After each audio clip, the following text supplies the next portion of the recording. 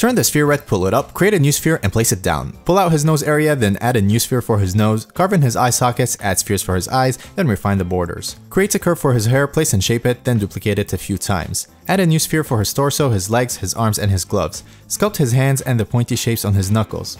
Add a new sphere to sculpt the different parts of his shoes, add a floor, then model a simple Lego shape for his shoes and model this yellow part. Temporarily paint his eyes for reference, duplicate his hair for his tail and crease in his mouth. Add an armature, delete the face bones, rotate his body, place his hands, rotate his foot, create the Master Emerald, and place it on the floor. Finish posing him, then duplicate the emerald a few times. Refine the sculpt, paint his eyes, his purple iris, his pupil, model some highlights and duplicate them. Smooth out his mouth, sharpen his eyebrows, nice and easy, sculpt his mouth, then continue to refine and sharpen different parts of his face. Start painting shadows on his face, the crescent moon shape on his chest, shadows on his eyes, then add some sketch lines for a nice stylized look. Nice. Add in some lights and appreciate your work. You are beautiful.